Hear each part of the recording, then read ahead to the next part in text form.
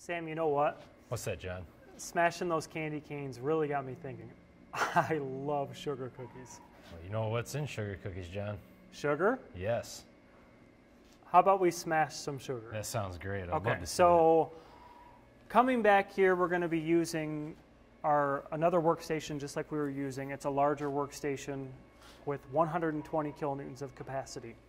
Oftentimes, in especially powder compaction type applications, it requires a servo press to have the accuracy and force scalability of a servo press. So Sam, why don't we set up the first test? Let's do it. Can you go ahead and pour some sugar in the cavity? And I will do. So we'll pour it in here just so you guys know we're using the same amount of sugar each time, and we'll go to different forces each test. Yeah, so as Sam is pouring this, as you can see here, we're going to be using a die set that we have. Like Sam said, we're going to use this cup to best kind of measure an equal test as we do the three. The first test, we're going to apply 40 kilonewtons.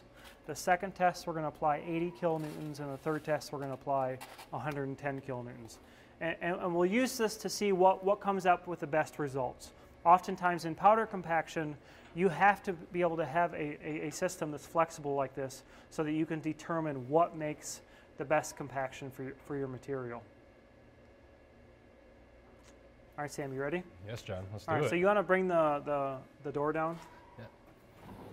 All right, so like I said, the first one's going to be 40 kilonewtons. I'll go ahead, as you can see here on the HMI, I'm going to cycle start.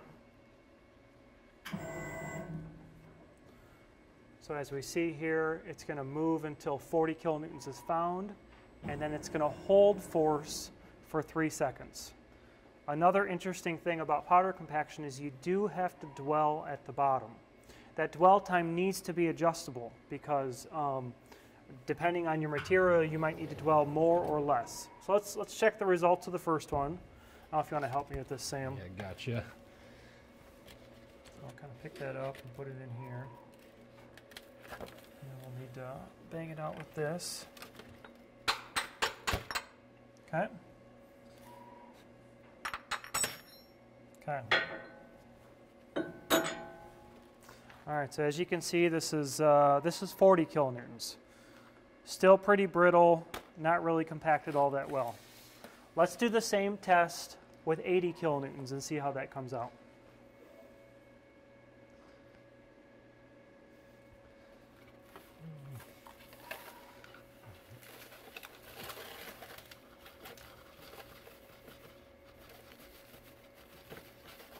All right, there you go.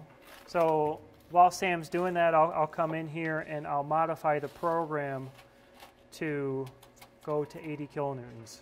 Here, as you can see, I'll just simply open up the step programming. I'll change it from 40 to 80. And this is all it takes. I'll hit OK. I'll hit OK. The longest portion of this entire process is the syncing, sending it over to the controller. All right, so we'll go ahead and we'll cycle start. This one's going to go to 80.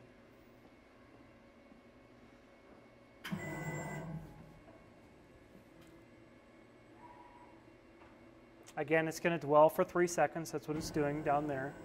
And then it's going to return back. All right, so let's check the results of that. Here, I'll use the second plate for 80 kilonewtons.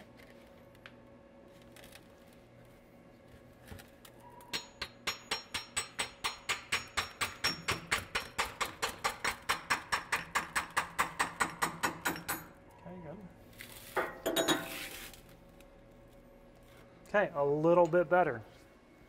Here you can see this one much more compacted compared to the 40 kilonewtons. Still not enough though, still not enough though. So let's add some more force. Let's go to 110. Let's go to 110 kilonewtons. So while Sam is reloading the die set, I'll go ahead and I'll change the programming to 110 kilonewtons.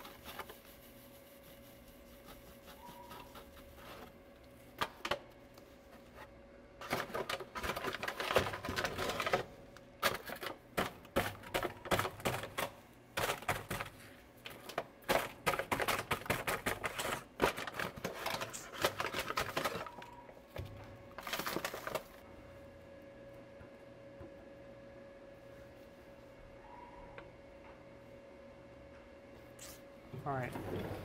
So Sam has it loaded, the same approximate amount of sugar as the previous two versions, but now we're going to go to 110 kilonewtons. I'll cycle start. We're going to come down, apply 110 kilonewtons, as you can see on the HMI. Then we're going to hold and dwell.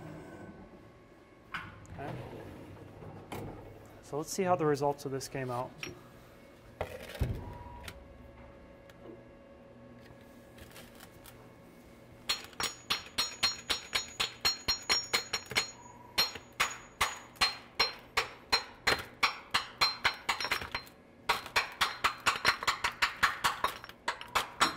That's it.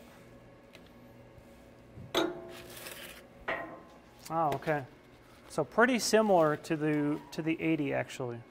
So here we kind of broke it. I would argue that the 80 and the 110 didn't make that much of a difference. I would agree. Didn't make that much of a difference. The next thing to try would be maybe dwelling longer or dwelling less. Those are other things that can also affect how much consistency you get out of your material.